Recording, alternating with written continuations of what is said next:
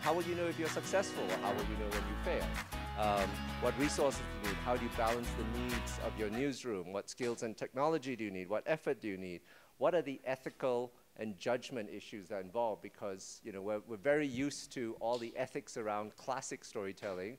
Some of these, welcome, yay! Admit it, you got up late. So, if you've got a presentation, we can come. So some of the ethical and judgment issues that we're just sort of inventing right now. And then because these are new, audiences perhaps may not be used to them. So what kind of education do audiences need? For that matter, what kind of education do your staffs at your organizations need to appreciate all of these things? So those are the areas we want to get to.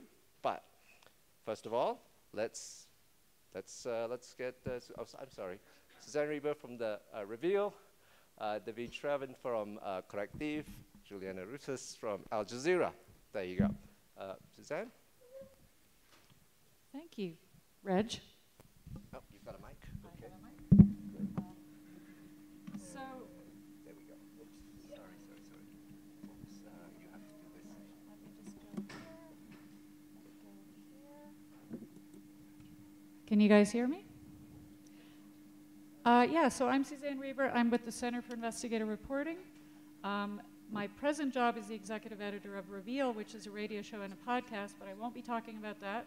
That was highly innovative 4 years ago because it was the first ever radio show to do investigative reporting in the US. But what I want to talk to you about today is really some innovations that have come out of the Center for Investigative Reporting, which has been around for 40 years. It's a nonprofit investigative newsroom based in the San Francisco Bay Area. And for the whole 40 years that they've been around, they've always been kind of leaders in innovation, and so I think this is just part of the history. So what I'm going to talk about is what happens when you actually start focusing on this question of audience. If that's one of the primary questions that you're always asking, there's a lot of things that can happen out of that. And I'm going to just talk about 2 examples, very recent, so that we can get a good discussion going.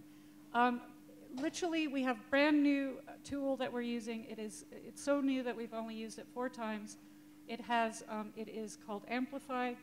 It is trying to solve a problem. Like many innovations, how do you solve the problem of when somebody's listening to the radio, how do you get them to also consume perhaps all of these wonderful digital assets that we also create, the videos, the documents, whatever it is that you think are relevant to your audience, because we know from all the interactions with our audience that they are actually really hungry for these things.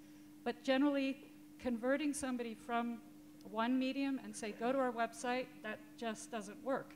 So Amplify was a result of working through the questions of how could we do this, and actually came up with this very simple SMS chatbot. The audience texts us, we text some stuff back. Not inventing rocket science, but what's amazing is actually the conversion, and we've only done a few experiments. So this is what it looks like. We give a prompt, hey, we're trying something new, text us, and and then you will see, the video of our host getting dragged into a demonstration and jumping on top of his the guy who was getting beaten up. This video, this is from an episode called Street Fight. This video was viral on the internet. It was one of our most listened to episodes to date, of our numbers that we have. And the little experiment we did that day, and this, by the way, keeps working even after the episode's gone. So in time, if you were to go download that episode and follow the prompt and text that message, you will still get the interaction. Sorry, how do I get to the next slide? So that's Amplify, and we'll talk more about that. That's the interactive text bot, SMS bot. The other thing, it's been around now 4 seasons, so it's a little bit more baked into our system. It's called Storyworks. Some of you in the audience have actually heard me talk about it, but It is an investigative theater. So what we do is, we call it the intersection between investigative reporting and theater, or the sort of emotional experience of investigative reporting. And it is based on all of our investigative techniques, and it's held to a very high standard, which we'll talk about in our discussion, but I just want to show you a little bit about what it looks like for the audience.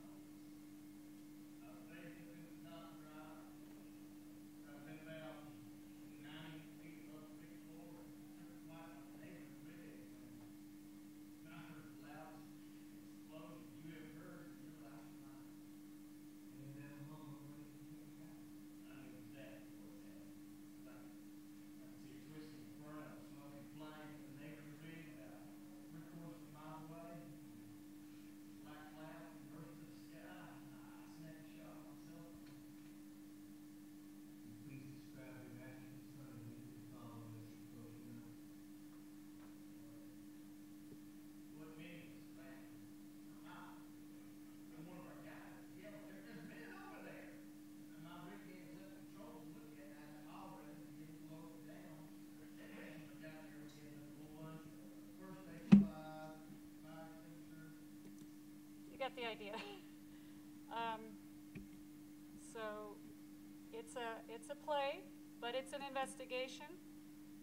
We've been doing it for 4 seasons, 2 to 3 a year, and it's just something that has kind of exploded for us in terms of people wanting to talk to us about it. And it's constantly evolving, and I'll talk a little bit about the development of where we went from the beginning to the end when we talk in our conversation. The most recent play we did really tested our model, because we actually worked with the community, and rather than doing an investigation and then writing a play, we actually initiated a play from the ground up inside Clarksdale, Mississippi. It's a very important town in the civil rights movement, and we created a play around a historical figure called Vera Mae Piggy that you can see in the image there. That has hardly ever been talked about. People don't know about this woman. And we're really going back to the past to examine the sort of roots of some of the racial tensions that we're reliving right as we speak. And I can talk to you a little bit about why that was a different way of doing it. And that's my speed round. Thank you. Hopefully that was speedy enough. That was very speedy. Thank you.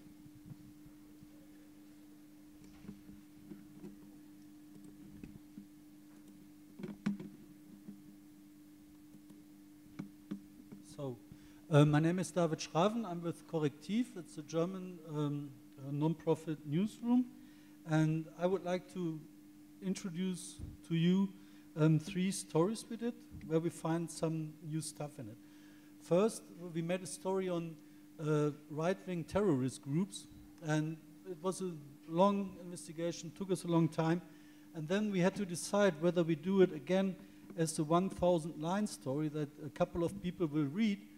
But then we couldn't reach out to a new audience. And we thought, okay, we do a graphic novel on it. And it was quite successful. We could show a lot of things that happened in the past. We could make it visible to people so that they could better understand what was happening. And it became a bestseller, which is for a non-profit newsroom also quite good. We earned a lot of money with it. And second is, afterwards, we made an exhibition out of this graphic novel and sent this exhibition all over the country. It was in more than 50 cities in Germany. And always, again and again and again, it became a new discussion. If we had done it only as a regular story you do, you know, then it's published once, people read it and forget about it. So we had this story in people's mind for over 2 years. That's, from my point of view, quite okay. The next thing I would like to introduce to you is something we call mobile newsroom. We had a scandal in the town of Bottrop. It's a mining town in Germany, which is, yeah, quite underreported. Most journalists in Germany are in the capital, as all over the world, but not in the mining districts. And there was a big medicine scandal, and it was completely underreported. And we said, okay, if there's a scandal in this town, we moved to this town, we rented a shop, we brought the witnesses, and didn't quote them only, but we let them talk to the people, and there showed up hundreds of people to our reportings, and it's a quite different approach. When you have the people there, you can talk to. When you have the quotes, not only as quotes, but as real people talking to other people. That was a big experience. And next thing I would like to show to you is also theater. We did it the same as a theater. But in our case, it was a data story we did. And we would like to show people as a play. Oh! Oh, yes. And the data story usually are quite, everybody knows how to click some stuff, but we thought of another way to present such a data story. And we made it a play. We let people, a reporter, explain what he experienced over the time. And it was very successful for Germany. It was shown first in another mining town in Dortmund, and then it became quite popular and went up to Berlin, to one of the most famous theaters in Germany, Berliner Ensemble. When you see this, you think, okay, this is only one stuff that was done on this issue. But it was not only this one, what you see right now, what I showed to you. We also did classical reporting on the same issues. In the mobile newsroom, for example, we published almost 100 stories, I guess, right now. Or on this issue with the data set that I showed to you, it was also big reporting. It was half a book of it. And yeah, my experience from all of this is we need to keep our mind open to reach out to new audiences or to audiences in new ways, so they like to understand what they see, so they talk about what they see, so they reach out to other people. And it's not only about social media and the internet, it's also about communication in ordinary communities, and this is the way you can get it. Okay, so I'm praying that the PowerPoint works. So my name is Juliana Ruhfus. I'm a journalist with Al Jazeera, and specifically I work on the People and Power strand, where I make 25-minute investigations and documentaries. So I'm a journalist and filmmaker by training. But one of the big concerns is that that what we do quite often doesn't reach new and younger audiences. Okay, there you go. So I'm very interested in playing around with new formats to see if that way we can get to new audiences like the others. And I also think that interactivity particularly lends itself to be mixed with investigative journalism, so that the whole idea of investigative journalism, we gather clues, we collate evidence, that is something that we can pass on for interactivity. And what's quite interesting about being here, that we're actually not so much talking about virtual reality. That's what I get all the time, and I feel like that's journalism that is driven by technology. I think all of us are very much editorial thinkers, and that's certainly at the heart of my projects. But now you've got to come back because I've got the big screen and I do that there. Okay, so that's what I just said. Take it out of the ivory tower. Okay, so the first project that I did that some of you might have seen was based on a film that I made in Sierra Leone, which was an investigation into illegal fishing. And it was a really brilliantly lucky investigation. We sort of filmed the crime in the beginning and then caught the culprits in the end. And we turned it into an interactive project where we showed the clips, some of the footage from the film, but we also brought up little icons every time we gathered evidence. and that at the end of each clip, you could see the evidence and you could click on it, and then we asked the user, we told you why it was important, and then we asked the user to drag and drop it into an investigative notebook, which is on the right, and the user had to decide whether it was criminal evidence, because that's, of course, what we all have to do. A lot of us have to answer to lawyers before we publish, or other forms of evidence. So that was really the first experiment with gamification. And we also had virtual environments in the storytelling where the user could decide where to go. But the big challenge was to give the user freedom whilst maintaining control over the narrative. And I think that's the key problem with interactivity. And one of my frustrations with that, okay, so we got people to drag and drop the evidence, but I felt that the click did not have a consequence. The user's click did not change the outcome of the story. So from then on, I knew that the next project I wanted to do is something where the click had a consequence. And then again, I mean, I'm really also very much interested in reversioning, which used to be such a dirty word. But if I make a film already, how can I use that content? We already have to publish online and write, but can I also make it interactive? So this was a film about the Syrian cyber war, where we investigated how hacking was changing the conflict, how activists were tortured to reveal their passwords, how battles were being hacked, and the hacking changed the outcome of battles. And then we converted that film into that, because some of the response from the previous project was that people wanted to consume journalism on their mobile phones, so also chat-based. Interesting that you're looking at chat as well. Can the users click? So then how can we build in decisions? First thing, interviews and chat format. So you talk to the little chat heads at the top, but we send you videos from Anonymous. The one in the middle is where the Syrian Electronic Army, the pro-Assad hackers, ask you to vote, which is a real thing. Everything in that is real, what to hack next. You can jump between different interviewees. And we also have video where you can ask the questions that you want to ask. This is a video interview with a hacker. So first set of user decisions based on journalism craft, where you ask, for example, can you interview somebody not showing the face? Yes, if you've checked them out and you need to keep them safe. No, you cannot pay a black hacker, and those decisions, which some people would probably be tempted to do, but affect the outcome of your story. Second set of decision, information security, keep yourself and your interviewee safe. Connect to a VPN, you lose time, but if you don't do it, you lose an interviewee.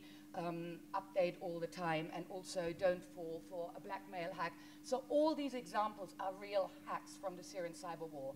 I can speak about that later. The people that I built it with, they kept on wanting to invent stuff, which was really creative. I kept on saying, if it didn't happen, it's not journalism, it doesn't go in. So then the extra challenge was investigate hacking without getting hacked. So we used all these real-life examples from the cyber war. And so the really brilliant thing was, yeah, it's immersive, it's personalized, but is it the right slide? No, not yet. Anyway, yeah, that's the thing that attracts me about this sort of interactivity. You don't just tell the story, but if you say to the user of this project, investigate hacking without getting hacked, it's the format of the project that tells the story as much as the content. Because they, and yeah, I can talk about some unexpected outcomes, positive and negative at the end. I just want you to see that, because that's what I'm going to refer to. That's another interactive notebook, because we had a lot of problems with, is it real? Do people accept it as journalism? And we decided to build that as a reference point if people wanted to go back to it. And I'm also going to speak about user testing, and we had big, gigantic touch screens at several festivals, and it was really amazing to do user testing that way, because you know where people get lost. You see your age group, all sorts of things. And I'm now working on a Google project, Google-funded project, which also is chat-based, and which is hopefully a newsroom tool for other journalists, where they can, when we launch in spring, take their stories that they've already done and convert it into an interactive chat project, so that they have that users. I'm rushing because we've all got 5 minutes.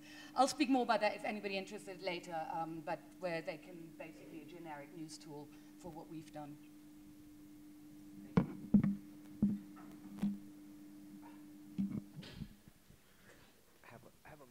So we thought that we have a whole range of things that we wanted to sort of discuss, and so we want to get a chance to go talk through those things. Then obviously we'll open it up. But I guess the first thing really is, where do you get ideas from, and/or how do you encourage people in newsrooms, some of whom may not be the most innovative people in the world, to come up with ideas and to be open with ideas, at the same time, sort of having some real sort of rigor to evaluating whether they're worthwhile or not.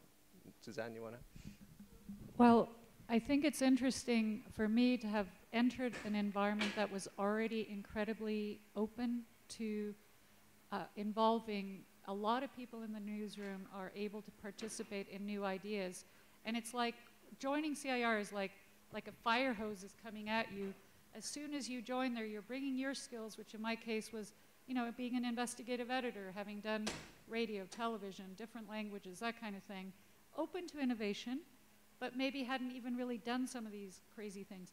But the thing I want to say is, you have to allow those discussions to happen, and if you are always focused on just the primary output, and everything is about the deadline, and I think that's where legacy organizations sometimes get themselves in trouble. They think of innovation as sort of over there, right? It has to be baked into the conversations all the time. And if you are constantly asking that question about what is our audience, who's being harmed, who are we trying to communicate with, that's the word, communicate with, the conversation changes. So I think that's kind of how the ideas come, because the questions drive the ideas, or the problems drive the ideas. We have a problem. Why won't people go and look at our cool shit, We need them to look. How could we make that happen? That's how the Amplify thing started. David? Yeah, I think you're right. It's all about the environment in the newsroom, so you can start something. And what I think is important for something like this is, when you not think of a journalist as somebody who is talking over other people, who's like a helicopter coming in and going out to a story. But when you want to have, how's it called in Germany? We say Augenhöhe, eye height. Eye to eye. What? If you're eye to eye. If you're eye to eye, then it's then you search for other ways to tell your story. Because some people, when we did the story in Bottrop, mining district, there were a lot of quite simple people. You need to change your language. You need to do other stuff. Suddenly you notice, oh, I need to do more on service information, not so much on investigations. Investigation is also important, but you need to be clear and open-minded. So you think of, maybe, I just call in the witnesses. I let them talk. And this is something different. I think the eye hire is very important. And the second thing is that you always think of, okay, we are a part of our audience, and we need to reach out to the parts of our audience we would like to be with. Yeah, I think we're all passionate about our content. So the question is, how can we really make sure that people see that? I think I'm in a slightly different position from you two, because you're editors and I'm a filmmaker, so I have to pitch. I have to sell it internally. I'm not the decision maker. So I pitch the same way that I pitch for a film. The idea has to be good. I have to demonstrate it. I have to convince my bosses, and that doesn't always work. It gets easier when you've done something and it's been successful. But I think we're all so concerned about new audiences, and there is no fixed solution. I think we just have to experiment and then look to the feedback and learn from our mistakes. And for that reason, I also try and do projects, that reversion content that is already out there, so that you don't have the same news gathering or research project all the time. And I try and make it cheap purposefully, because I want it to be replicable, and if I get it wrong, I want to be able to do the next better thing very quickly. And I also appreciate that not everybody has money. A lot of the projects that I've seen are very, very, very costly, and that's not really the real world of journalism. You're talking to the man who blew $1 million on Connected China, so, yeah. I would like to add one thing. I think what was very important is to have a real pitch process. So it's not just somebody is telling, I would like to do that or this. But in our newsroom, it's like this. We invite reporters, if they want to do something, to pitch it in the whole newsroom. It's a special meeting. People come in, and then we discuss over it. And after the pitch meeting, when it's processed, not one people is working on it, but a couple of people are working on it. And then we have another meeting afterwards and ask for, okay, where's the real relevance? What should we really do? And then you have more people in the whole process, and you can do much better work. So I wanted to follow up on that and really talk about what's the purpose of any individual format, right? And what are you trying to achieve? How do you sort of frame that, sell it or sell it internally? And then how do you think about the measurements you need to know that you're being successful, or whether you should kill it because it's not going very far?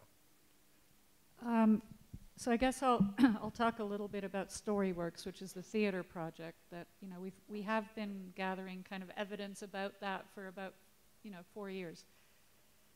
It came again from this desire to really connect with an audience and hear the actual kind of interaction, as David said, of how do we bring these stories to life? How do you actually get feedback from real people interacting with these investigations? You can't do that easily.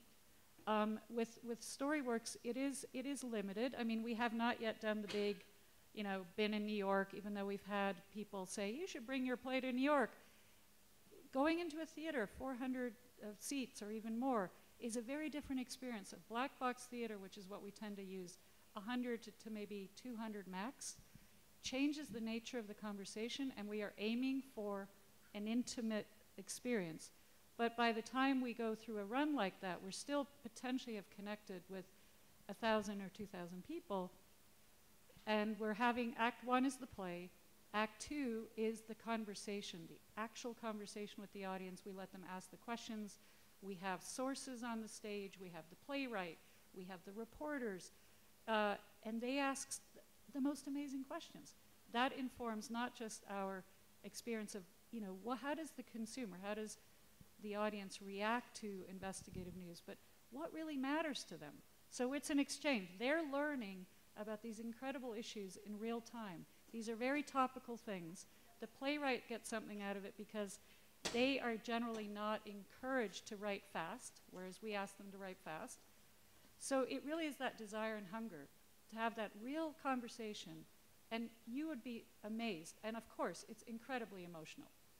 We are having an experience along with the audience that informs our reporting and our creative processes in more than just the plays.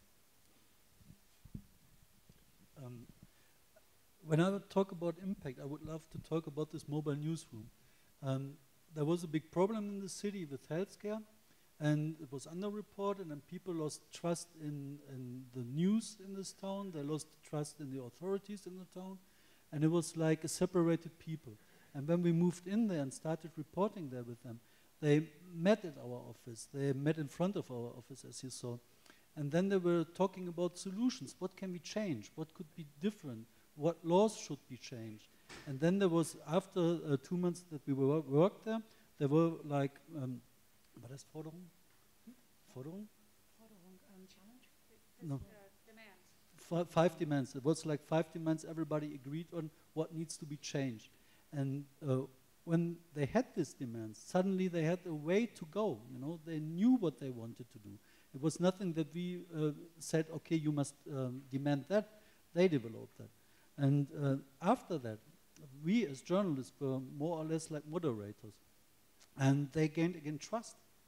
They gained again trust that they can change something, that they can do something. And this town is very small. And when you have, like in a small town, 1,000 or 2,000 people working with you, that it's like you're changing something. And this is an impact. Okay, the demands are not fulfilled yet, but we hope for it. Yeah, that's really interesting because I'm so obviously aiming for the digital space, and I'm sort of slightly jealous that you're in direct dialogue. But I'm really, I guess my goal is to get into people's social media, and because I'm working for a global broadcaster, That's what I'm aiming for. I think the concept of empowerment is important to me, because I think if you reveal, for example, the process of evidence gathering, that is potentially empowering. And like one of the surprise successes was that both projects get used quite a lot in schools. So the pirate fishing project to teach journalism, and then the thing that I didn't expect that, but what I expected even less is now that the Syrian hack project is being used to teach security, online security at A-level by some teachers in the UK, which is brilliant because I can slip them a film about Syria, and that's really sort of my goal in putting the journalism out there, to get people who are not the normal audiences engaged, and if that works via schools, that's brilliant. And the other thing that happened when we launched, and maybe this is also, I think if you do these digital projects, you really have to think about where they live and how much money you need for marketing them. And that's really a substantial amount, because you can create the most amazing thing and then nobody gets to see it. So in theory, you need commitment behind you of your broadcaster pushing it, and social media producers, because if you are aiming at the digital space, you have to make it known. And we got pick up in games publications such as Gamer Sutra, and sort of, yeah, just people who don't normally engage with news. So that was great. So you touched on resources and things that you need, which I wanted to get to as well. Beyond just sort of straight up resources, right? Your time. You obviously need some skills that don't exist in newsrooms. You need illustrators, you need playwrights, you need people who can do staging, costume design, you need developers.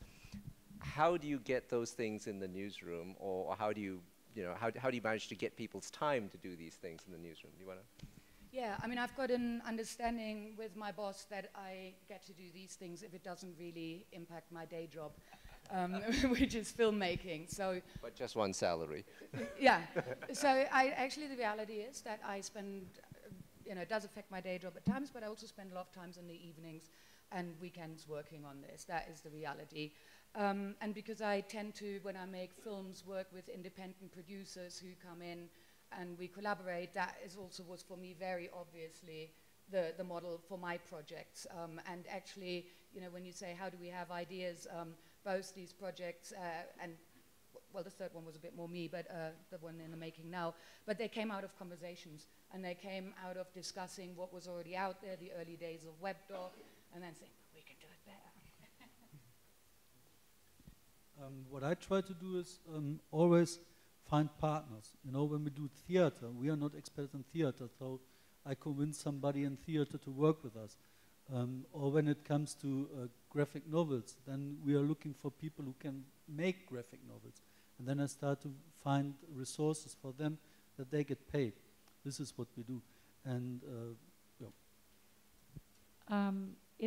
It's interesting, I think, again, going back to that little incubator model, CIR, having done lots of stuff in the past, there's an openness there of a collaborative approach. So what happens sometimes is you have these serendipitous moments. You have, in the case of Jenna Welsh, who's the director of Storyworks, she already knew about CIR. She met Joaquin, who is our former CEO. We're always out there. I mean, I'm here. There are other staffers who go to things. We're always out there talking to people about the work, and then we're meeting people, and they say, hey, can I come visit? David's been to CIR. There's a sort of an exchange going on, and the director was very interested in the work, and it was from a place that we hadn't thought about. It's like, do you realize how important it is what you're doing, and we can never get that into the theater because it takes 3 years to do a production. What if we did something together? It usually starts with, hey, let's dance, that kind of thing. It's about the partners knowing who's doing other innovative stuff. So, when we had the chatbot idea, the idea of like, how can we communicate with the audience? Well, the D School at Stanford is like down the road, if you like. You're looking for, where can I go and mix it up with people? That is something that's part of your constant thinking, and of course meeting people and actually following up and actually asking for their expertise. And so it's an exchange. And I think it comes from that hunger to always test the boundaries. When I was still at CBC, which is many years ago, I was only doing investigations. I wasn't able to do all these things. But we did have a very small team, and the way that we tried to encourage ourselves is we made a pact. Every time we do a project, we are going to make it harder. What would make it harder? So, working with data when it was brand new, nobody knew how to do it. Okay, we need to go to NICAR. You know, this seems like not that hard, but it is actually a process of forcing yourself to constantly evolve and learn and be willing to be scared and maybe fall down and try something. And that's a great way to describe it. I do want to just follow up a little bit, because even though it's great that you managed to essentially get outside additional resources coming, it still takes up your brain space, still takes up your time, right? Every project you do is one less something else. It might be one less investigation, might be one less story. Clearly, you've made the decisions here that these are worthwhile. I mean, your nights and evenings could be spent doing another story if you wanted.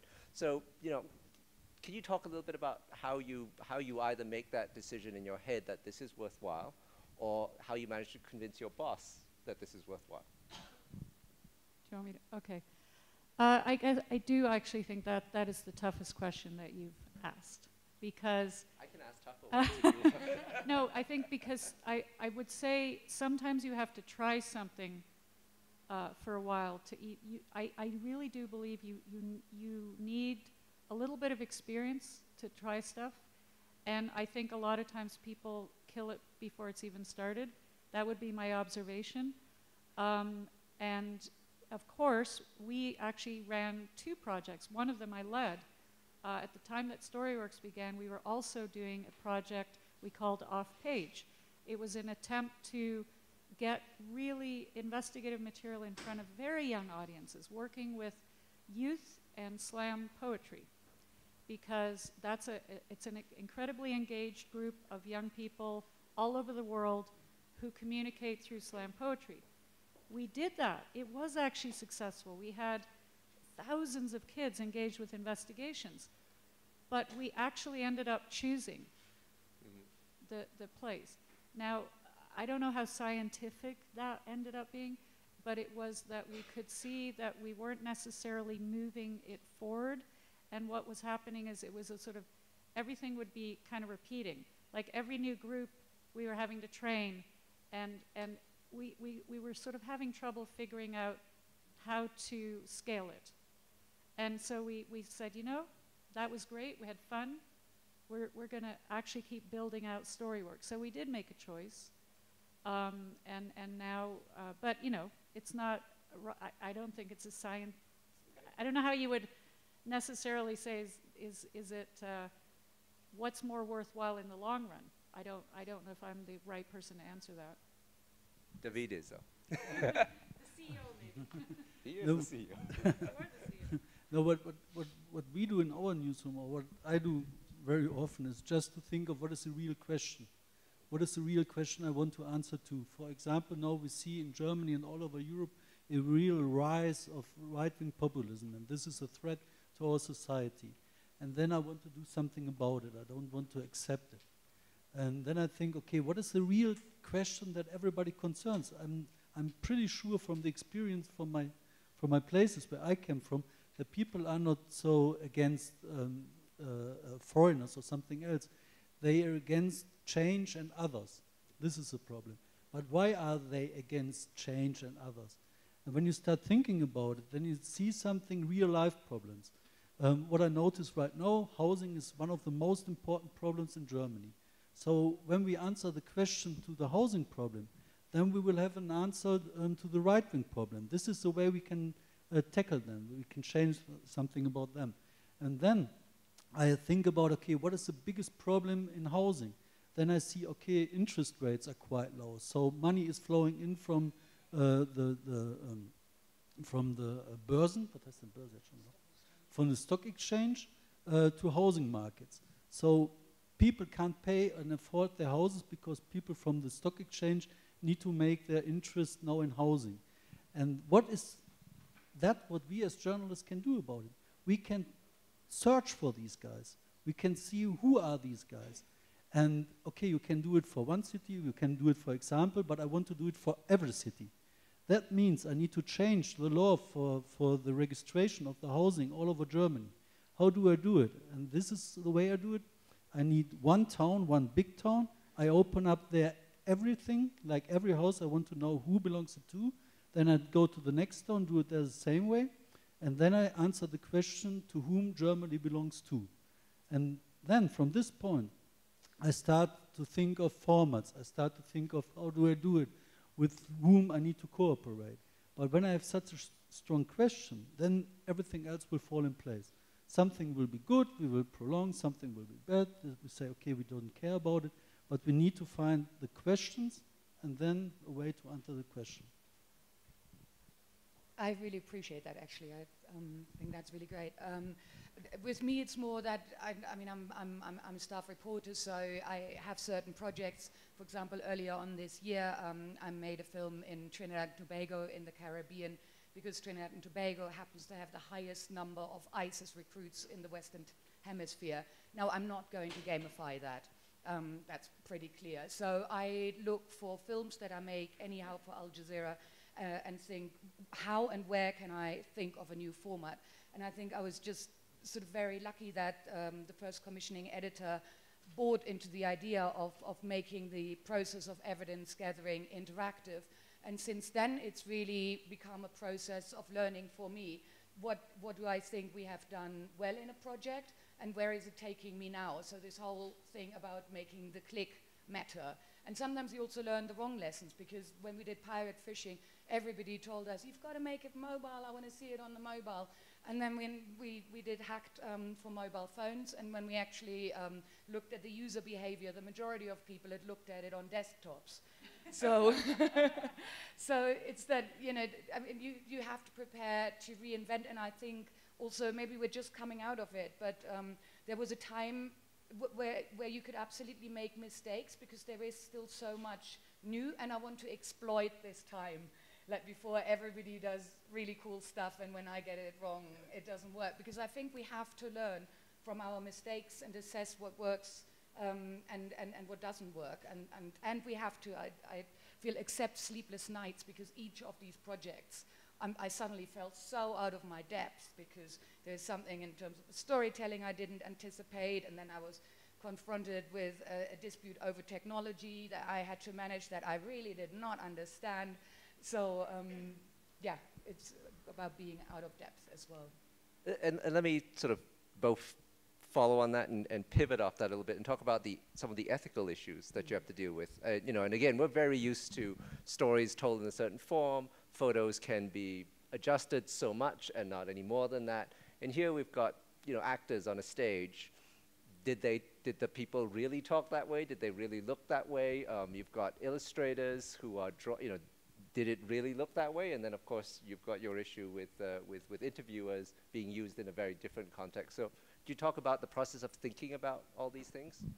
Yeah, I'll get to that. I want to add one quick thing about the reason. I was trying to think about, you know, why did we pick Storyworks?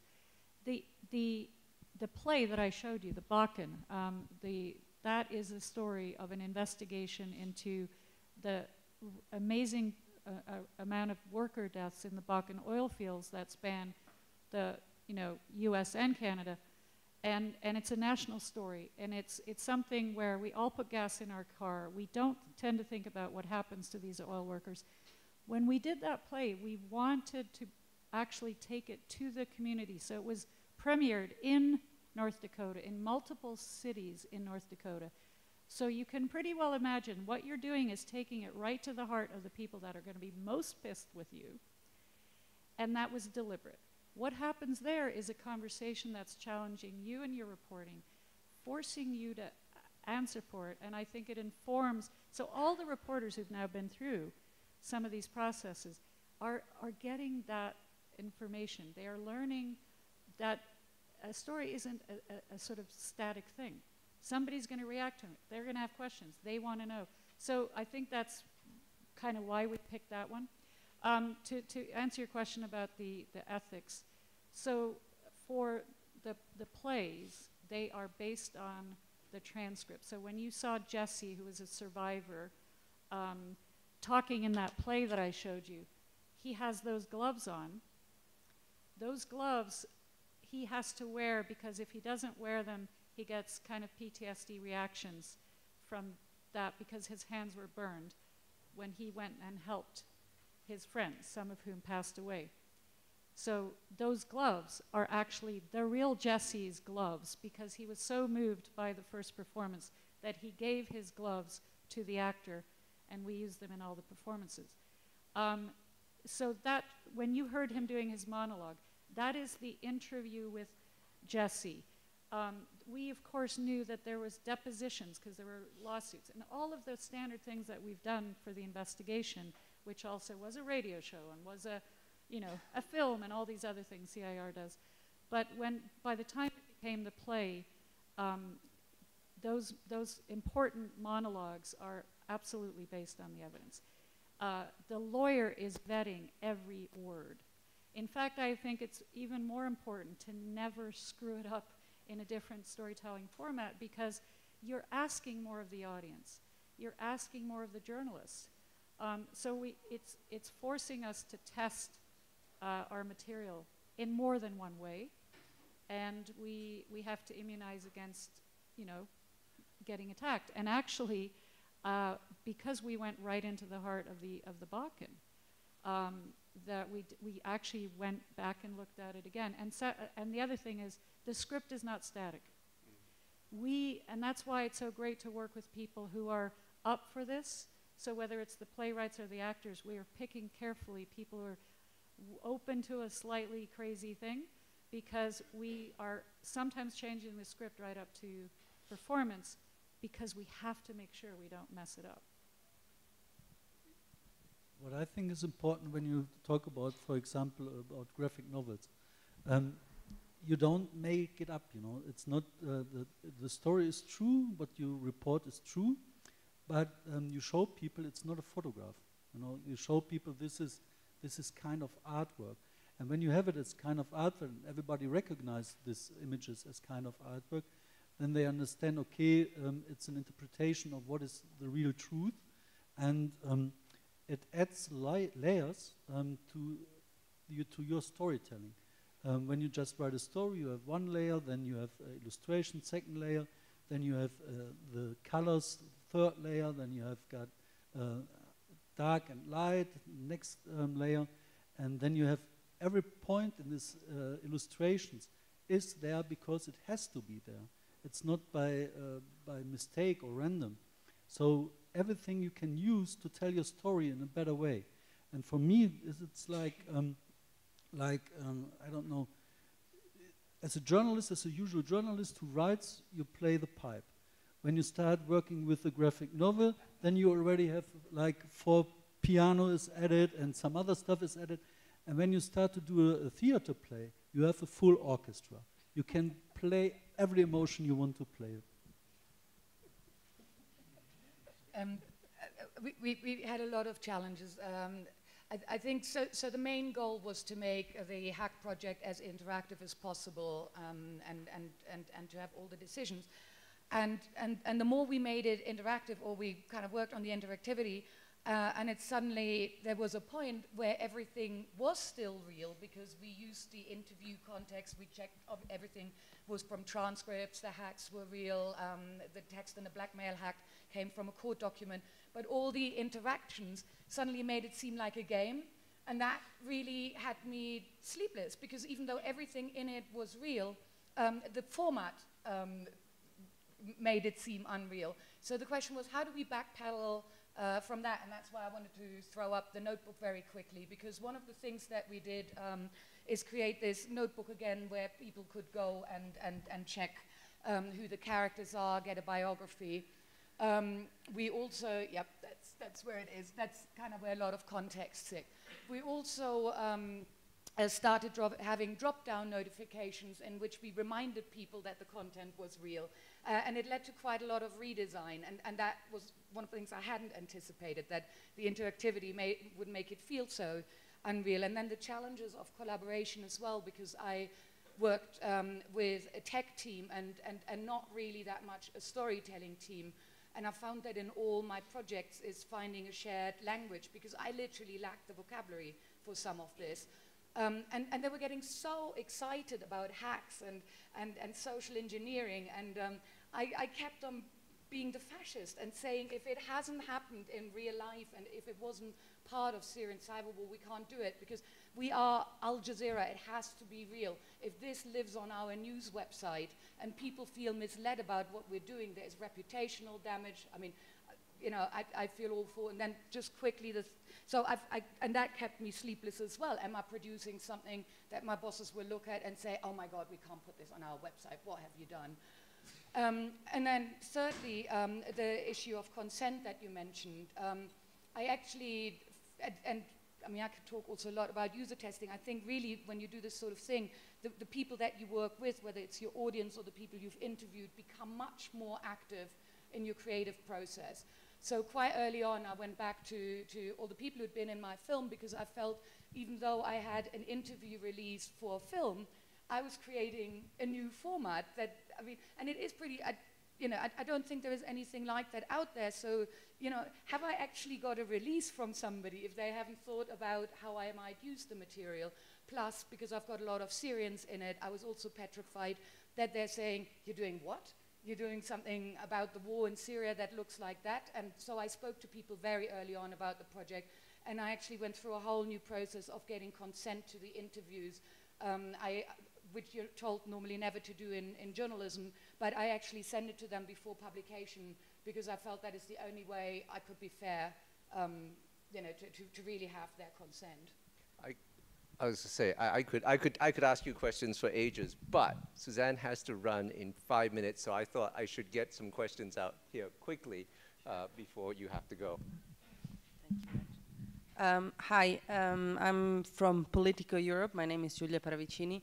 How do you convince your editor to do something slightly more innovative if you work for a publication that A, links every new project to immediate stream of revenue, and B, doesn't really care about innovation? Yeah, no, I hear you loud and clear, actually. I mean, one of the things is I really try. I try with my story. It's a pitching process, and sometimes I feel my head is bloody from trying, and until something sticks. I think we had a moment in time with pirate fishing, and then we were very lucky that it did quite well and won some awards. And again, I'm deliberately cheap, and I work a lot with people who are sort of younger, and the Italians who did pirate fishing, who are based in Rome, Altera, they really gave their everything. They saw it as an opportunity, and they were also up at the weekend and at night. So I think it takes that sort of mindset if you want to do it. So the second project became and also, I mean, I guess I don't know if I said the figure, but we found with pirate fishing, 83% of users of pirate fishing had never before been on an Al Jazeera website. So that figure, I just kept on throwing it around the conversation, and I think I've become, you know, I don't like people talking about their successes, but I've become more strategic within the organization, highlighting successes of a project. But you can also come to me afterwards, because it is. Sure. Should I just take another question? Sure. Yeah. Yeah. Especially if you have one for me, because I got to go.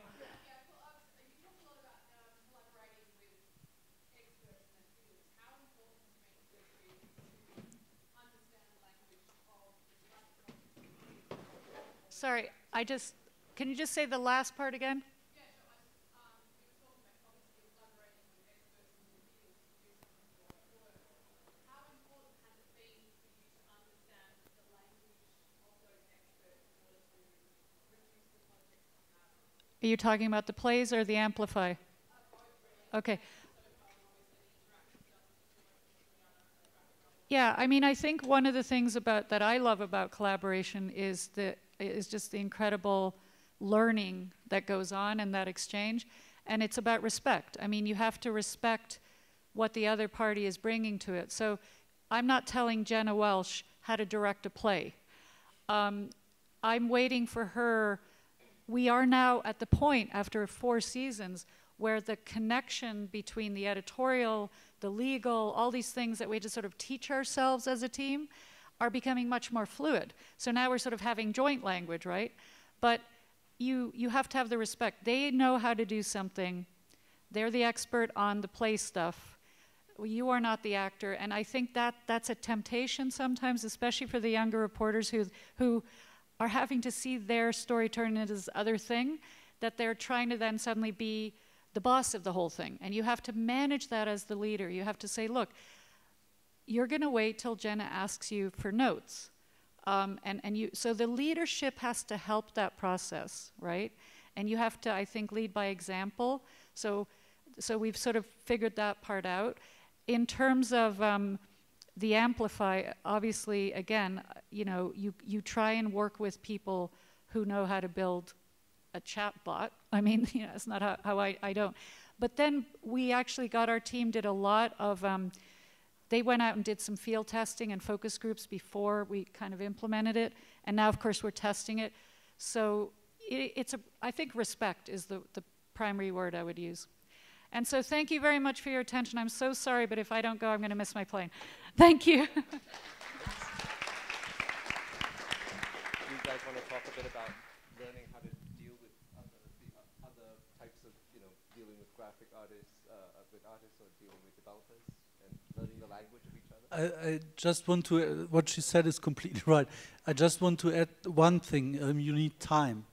And you need to, when we do graphic novels, for example, there are 2 approaches to it. One is invite the artist to the newsroom, so he's working like an editor in the newsroom the whole time and is inside the investigation all the time, or go to an island. These are the 2 options. I think you were just saying about how to work with each other, or people whose language yeah, I mean, I try and do that a lot anyway. I think ultimately the people that I like to work with and therefore choose, that we're all in it to learn from each other. And I would not hire somebody who's not prepared to learn from me, and it is an absolute given that I work with them, because I'm now using Trello and doing agile workflow stuff, which, you know, I never thought I would. And so I think you have to deliberately make time to understand each other. So a conversation that I would have with an editor for a film that would be really quick is going to be much longer. And also, I mean, this again was a thing in the Hack project, because like for a while we couldn't really figure out what was wrong, and none of us could. And I had met this absolutely amazing game student, because as part of I user tested the idea before we even drew wireframes. And in the National Film and Television School, there just was this guy that stood out, a game student. And there was something that felt wrong about the whole Hack project, but the guys I was working with couldn't figure it out, I couldn't figure it out. So I paid him to sit with me 2 days and go through the project, and he taught me about in-game and out-of-game language. And this might sound really boring, but conceptually it was super important. It basically meant that everything that is in the chat bubbles is only ever journalism and interview, and anything that is instructions and rules and teaches people how to interact with the project is in a drop-down notification. And we had inadvertently sort of mixed it up, some of it, but I couldn't crack that on my own. But this game student, he was just on it. So I sat with him for 2 days, and we re-scripted and just pulled some stuff out and said, okay, that's a notification, that's part of the interview stuff, which for me was amazing, because it's now kind of informs a lot of other stuff. Hi, I'm Sonia Sarkar from Telegraph newspaper in India. I have a question for Juliana. How do you tell the same story differently year after year? I'll give you an example. Like there's a northeastern state called Assam in India, which gets flooded every year.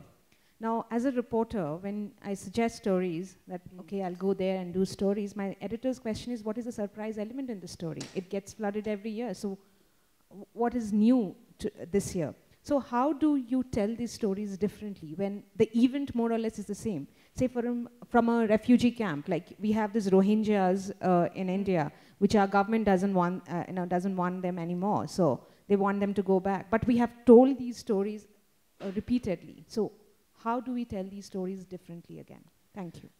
I mean, I think I do what a lot of journalists do, and like, for example, with the Syrian cyber war, I really wanted to tell a story about Syria, but the fatigue is massive. So when I found out about the Syrian cyber war, and you know, when you say, how do we have ideas, I mean, maybe that's a bit, but I sort of think that if it really grabs my attention, and if I stay excited about an idea, if it's not just like an evening or 2 days, but if I stay excited about an idea over a period of time, it's really worth looking into. And that happened with the cyber war. I just felt that was a way of telling the Syrian war story that hadn't been told. So I looked for that new, you know, like, can I turn it into a detective story? But I think the formats is also experimenting with formats is, you know, I don't know if you've seen the Haiti earthquake interactive project. But that was looking at a natural disaster through, it's a really good project, through the eyes of various characters. And you know, maybe the floods, which, you know, at least in your context, everybody knows about, maybe there's room to do something like that. And again, in terms of thinking of formats, so the project that we're building for Google, the final outcome will be that, so we have a story builder website where we enable the journalists to use their interview content to convert that into chat. So what the final outcome will be for the user, similar to the Syria project, that you basically end up interacting with the different characters in the story. So your people in the flood zone could chat, you know, with a victim, with somebody who's meant to manage it, with somebody who does, I don't know, illegal logging and causes it. I'm making it up, but kids loved the immediacy of, and I urge everybody to say, and then it's definitely your turn, also look at stuff that isn't journalism. I got quite hooked on Jessie Homani, which is this chatbot. She's like the girl you don't really want to be girlfriends with because she's really superficial, but it lives on Facebook Messenger, and I just found it really interesting, kind of, you know, how they'd done it. So I thought, can I use that for journalism?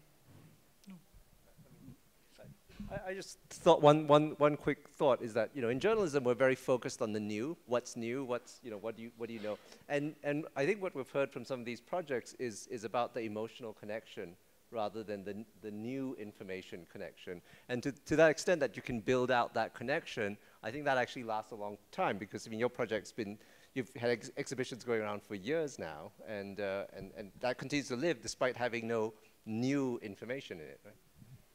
I think it's a matter of approach, you know. Maybe you want to change something with this flooding coming every year. Maybe a dam should be built or something. And when you start then reporting on the dam or on the solution of this problem, then you have a completely new angle you can work on for year after year, till it's solved. And then it's no story anymore. Other questions? Oh, coffee.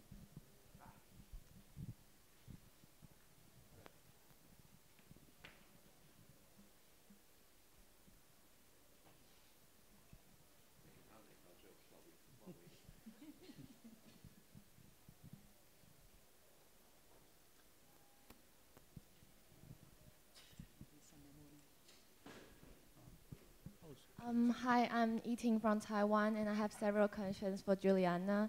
And I really love your game when I first saw it in 2014, and it's really inspiring.